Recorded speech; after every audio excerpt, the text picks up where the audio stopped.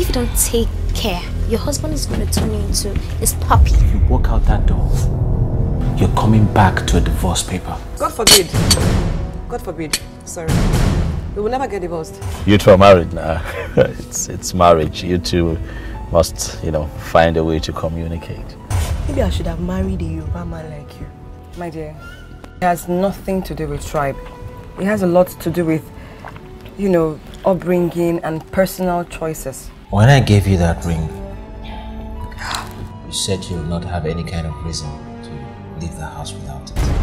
I took out everything I had to buy you this ring. You don't have to be an ingrate about it. And did you tell me you needed an upgrade and I refused you? What? I want you to leave your husband for me